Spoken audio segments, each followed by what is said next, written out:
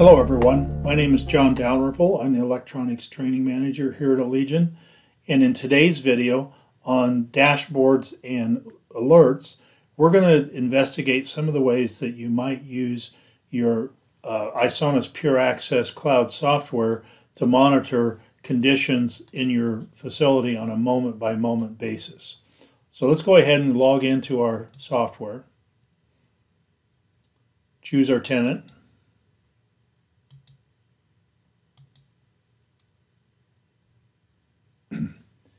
and you see we have a dashboard that comes up. We're going to get to that in a minute. First, let's look at alerts. So if we go over here to the bell, there's an alert. And what we want to do is make some alert settings. Now, in my system, I only have one door that's online. It's what we call the desktop demo. It's become the sales entry door. So I can't do anything about the door being held open too long. I can automatically clear the alerts. I don't necessarily want to, and I could disable alerts. So what we're going to do is we're going to select all for disable alerts except credential rejected. If a credential is rejected, that's an event that I can show you here today, I can get the system to generate an alert. Okay, so I've chosen that, and I could, if I wanted it to, I could have it email particular people, but let's just, for now, we'll just assume that that's not there, but that's simple. People who are web users can get email alerts because we have their email address, and the email alerts we can get would be related to a rejected credential. Okay, so that's what we're going to be able to do. We're going to save that email alert. And we'll go back to the system activity setting because here on the desk board down at the bottom, we can see a history. This is what's going on in our system as we go along. And so first I'll just show you a credential that's valid. That one was granted access. You see, and Tom Jeffries was there. Now I have a credential that isn't valid. It hasn't been programmed into the system. I should get a credential rejected, right? Declined, credential not found. And if we go to look at our alerts tab, we'll see that that in fact did show up here. And then I also got an email to drawing my attention to this. Now, the first thing I might want to do when I get an alert is acknowledge the alert. So that acknowledged the alert. And then when I'm all done with it, I could clear it out. Or if I wanted to download that information, I could click on download here and it would write it to a CSV file that would be on my computer, and I could go use that information, so I could download information. So that's basically how alerts work. I mean, obviously we may not necessarily care about credentials rejected. It would be more like things like the door's been held open too long, somebody forced the door open, some type of event like that. But you'll notice that it draws your attention to it and gives us something that we need to deal with. So that's the topic of alerts. Let's deal with the topic of a dashboard. And a dashboard is simply a desktop that has information on it that's displayed. Now, this is a dashboard that's been built by default. We can customize it by simply going here to the plus widget, give this thing a name, and let's call it the showroom entry or the showroom door.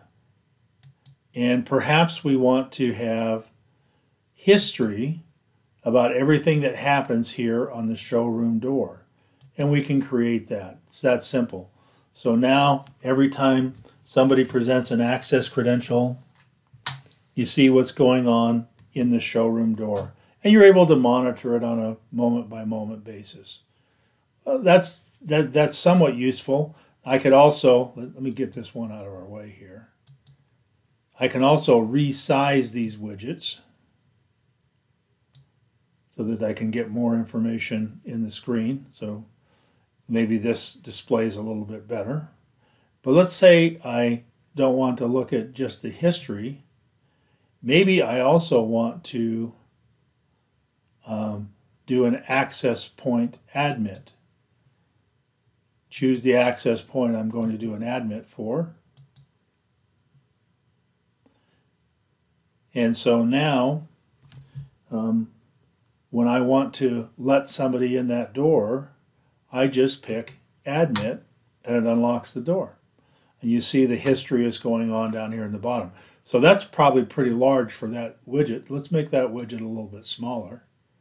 Maybe fit our desktop real estate a little bit better. This would be a way for me to let somebody in the door, of course, who wants to come in and they don't have an access card. Well, maybe in addition to that access point admit, there's another type of widget that we might want to look at. And let's just edit this one then. And we'll change it from an access point admit to a user profile. Again, choose the access point that we care about. And we'll save that.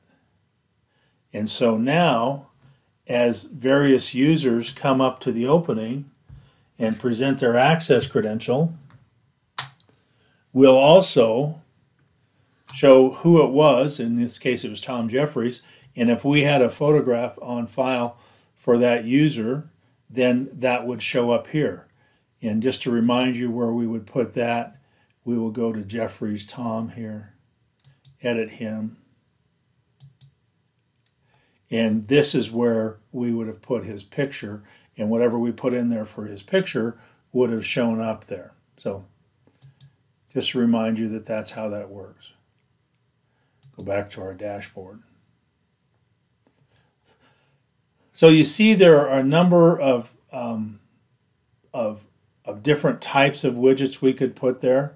I'd encourage you to experiment with these, find one that suits your needs, and just remember that this is a desktop that's available to you. If for some reason you wanted to change the name of this dashboard, you can go over here and change it, and we'll just say it's AAA Import Autos.